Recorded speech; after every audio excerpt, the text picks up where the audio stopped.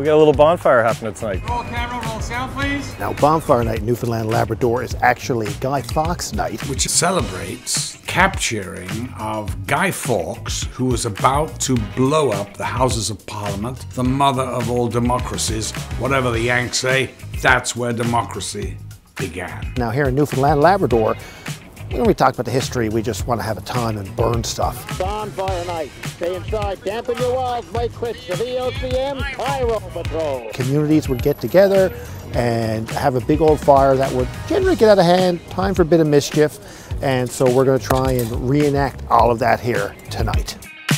Our wonderful special effects team built this beautiful steel rig that looked like a real bonfire but could burn forever, and it was just propane.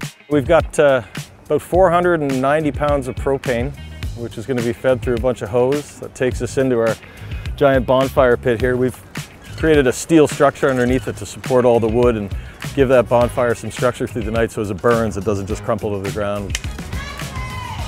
What was there? We see Mark going to his first bonfire. Mark, what are you doing here?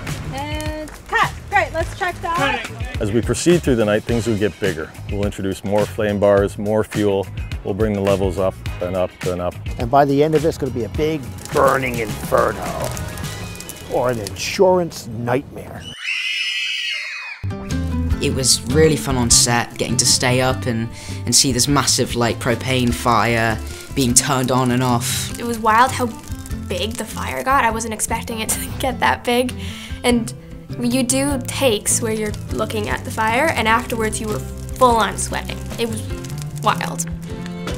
This scene, Pop Malcolm McDowell and Mary Claire Rankin had to save Pop's chair, which is about to be burned.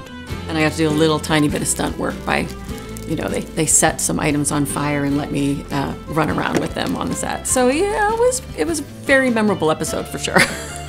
It looked fantastic, and it really gave that element of danger, but also beauty. You know, fire can destroy everything, but fire can also bring a community together. Everybody likes to get together around the fire. We see both sides of fire in that episode.